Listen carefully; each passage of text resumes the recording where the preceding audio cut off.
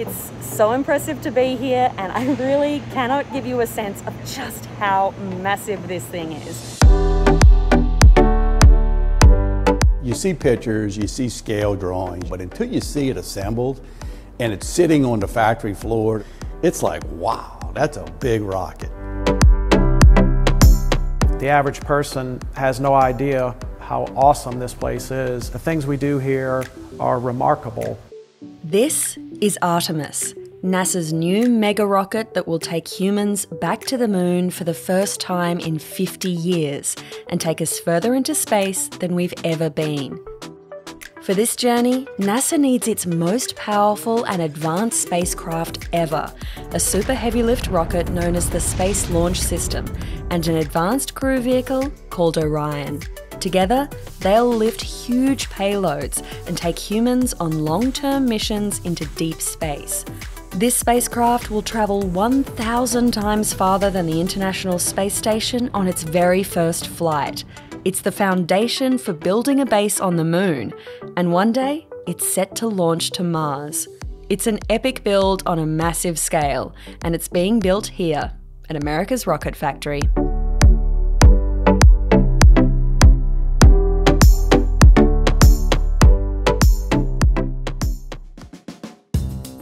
A short drive from the centre of New Orleans on the edge of the Gulf Coast is the Michoud assembly facility.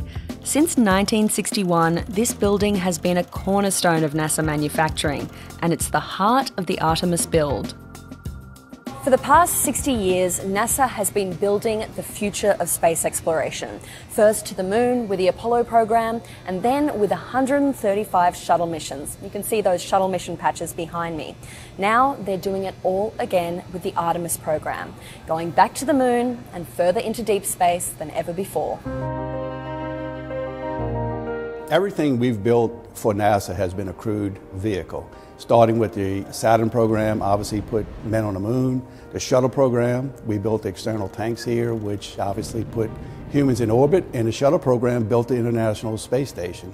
And then today, Artemis will put humans back on the moon and on to Mars. Right now, NASA is focused on the first 3 Artemis flights. Artemis 1 is set to launch in 2022. This first flight will orbit around the moon without astronauts. It's a sort of test flight designed to collect data on the capabilities of the Space Launch System, the Orion spacecraft, and all the exploration ground systems that support flight. On Artemis 2, NASA will send crew up for the first time for a flyby of the far side of the moon. It's the first time humans will have been that far into space since the Apollo program ended. That flight is set to launch no earlier than 2024. By Artemis 3, a third rocket will take humanity back for a moon landing, no sooner than 2025, sending the first woman and the first person of colour to touch down on the moon's south pole and press their footprints into the lunar surface. At Michoud, NASA contractor Boeing is making the core stage of the Space Launch System, or SLS. It's also where Lockheed Martin is building the Orion pressure vessel, the main structure that holds the pressurized atmosphere for the astronauts to survive in space. A build of this scale takes up a lot of room. Getting around this building, it's quicker to ride a bike than to actually walk.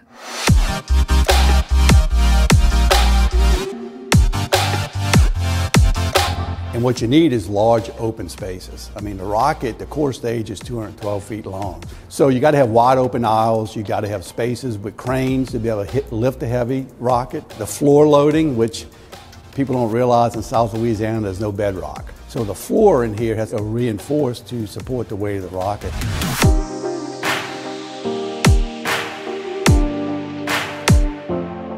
So what we're looking at right here is a scale model of the Michoud assembly facility. It might not look very big, but this is equivalent to 2 million square feet of factory space. That's 31 football fields, all dedicated to building rockets.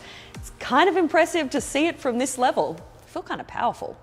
To understand the Artemis build, it's worth doing a little bit of Rocket 101. The bulk of Artemis is made up of the massive SLS core stage. That contains the liquid hydrogen and liquid oxygen tanks. They power the 4 RS-25 engines on the bottom of the rocket. On either side of the core stage are the solid rocket boosters. These are actually heritage parts from the shuttle program, though they've been upgraded with new avionics and capacity. They'll provide about 75% of the lift for the rocket. The SLS launches the rocket into space, but it's jettisoned early in the flight. That's when the rest of the spacecraft, what you can see in white, takes over. That starts with the Interim Cryogenic Propulsion Stage, or ICPS, which guides the spacecraft on its path to the Moon after launch. Above that is the Orion Crew Vehicle, which carries the crew and support systems. Then at the very top is the Launch Abort System, which is there to propel the astronauts to safety if something goes wrong during the launch. The whole of Artemis 1 is 322 feet tall, taller than the Statue of Liberty. And while it's a touch shorter than the Saturn V from the Apollo era, it can lift 1.3 million pounds more payload into space. The rocket design for the first 3 Artemis missions is known as Block 1, and it can be configured for crew or cargo. But NASA is already looking towards the future. The next generation rocket will have a much more powerful exploration upper stage, with 4 engines and 4 times the thrust. That next-gen rocket will help NASA send crew and cargo on longer missions to the Moon, Mars, and beyond. Since the early 70s, NASA has only sent humans to low Earth orbit, a couple of 100 miles above Earth. Now, it needs to protect astronauts on longer missions into deeper space. For that, NASA has partnered with Lockheed Martin to build a new kind of spacecraft, Orion. With Orion, the stakes are critical.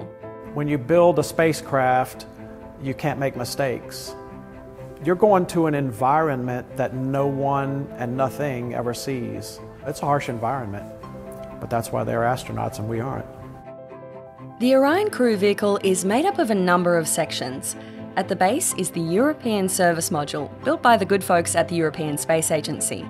This will guide Orion through space and around the Moon, long after the SLS is out of the picture. It also contains enough food and water for a 3-week mission. Above the service module is the crew module. That's the pressurized capsule that Lockheed is building. It's a third larger than the Apollo command module, and its computing systems are 4,000 times faster. It has 4 crew seats, a compact exercise machine, and a toilet with its own door. This capsule doesn't just have to keep the astronauts alive in space, it's got to protect them when they come back to Earth too. During re-entry, Orion will travel at almost 25,000 miles an hour, so it's going to get hot. For the low Earth orbit vehicles, when they return, they got to withstand about 3,000 degrees during re-entry. The Orion capsule has to withstand about 5,000 degrees. And so the heat shield and the thermal protection systems on the aft end of the vehicle are significantly different. While the Orion build doesn't take up too much space at Michoud, the SLS is a different story. Think of a regular car production line, but way bigger. Because in this case, we are building rockets. And yes, they're actually building them right now. That's all the banging and crashing you can hear. So we take individual panels, they get welded together into larger sections, and then those sections form up the parts of the rocket. All that assembly takes place along these stations, and then the final assembly is way down the other end of the building. The SLS is made up of the massive liquid hydrogen tank at the bottom and the liquid oxygen tank on top. These tanks need to withstand huge pressures. The launch of this rocket is essentially a controlled explosion after all. But they also need to be as light as possible.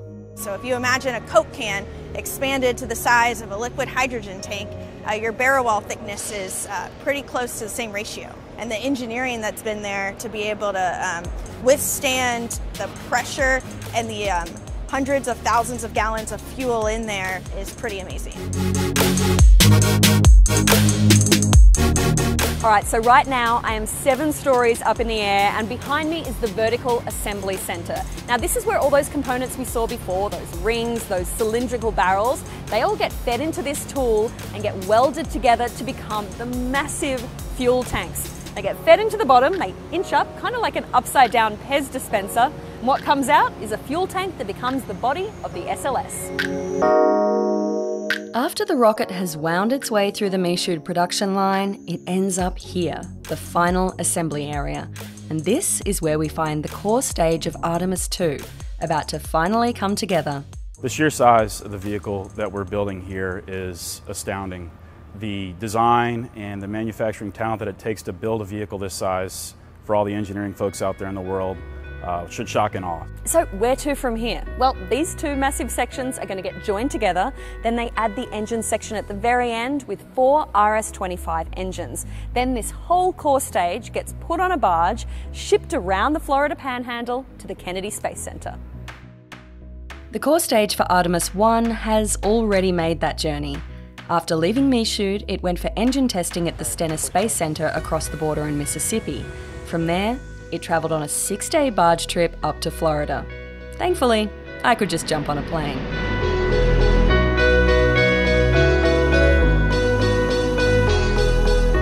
So right now I am 16 floors up in the vehicle assembly building at NASA's Kennedy Space Center, and I am here to see the Artemis rocket that will be going to the moon.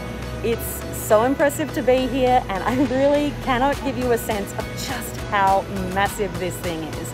It's so impressive. The vehicle assembly building was originally built for the Saturn V rocket in the Apollo days. Now, it's where Artemis 1 is going through its final checks before launch. But we've still got to get to launch day. And like any true space program, there have been plenty of delays. Artemis has been in the works for more than a decade. It was originally slated to launch in 2016. Now, NASA hopes to launch Artemis 1 this year, after finally wrapping up pre-flight testing.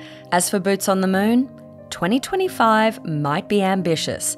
In fact, NASA's own Inspector General puts that date at 2026 at the earliest. And then there's the cost. The Inspector General says the Artemis program will cost NASA $93 billion by 2025, and each Artemis flight will cost $4.1 billion. What's more, each SLS rocket will only fly once, and there are no prototypes being launched on shorter test flights like we've seen with SpaceX's Starship. This rocket, this is it. The vehicle we built here, Core Stage 1 and delivered from Michoud, is the same vehicle that went to Stennis for testing, and that test vehicle was then delivered to Kennedy, and that's going to be the core stage that's going to be part of Artemis 1 launch, which is going to be a man-rated vehicle. So you had your prototype test vehicle and launch vehicle all in one. But when companies like SpaceX are launching and landing the same rockets to be reused, why build a rocket that can only be used once? According to NASA, building reusable rockets comes at a cost, especially when it comes to launching huge payloads to start building infrastructure in space. Our mission is to get as much mass to the moon as we can on a single launch. When you have reusability, there's extra weight penalties for that. You got to have the gear to land it, you got to have extra fuel. All that takes away mass that you could put to the moon. NASA is hoping to get a return on its investment. Eventually, the space agency wants to commercialise Artemis and sell it to anybody that needs heavy launch capability. That'll leave NASA to focus on bigger missions to places like Mars.